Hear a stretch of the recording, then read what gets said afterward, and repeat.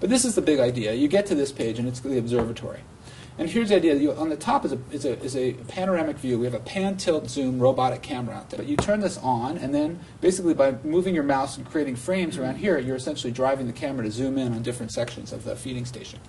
So you can look around, and when you see something of interest, you can zoom in on it, etc. When you see something of interest, you press the button here, and it basically snaps a photo. And that goes into your automatic gallery. And you get a point for that, for taking a picture. But you also get points for classifying pictures of others. When you get to a picture that you think is interesting or you recognize, you can then pull down the categories, and you can assign a category to that bird. So what you've got is an incredible collective expertise that this group is building up, and it's very exciting. You're really connecting to real nature. It's a real problem that scientists really care about, and you can contribute to it. So any kid from anywhere can do it.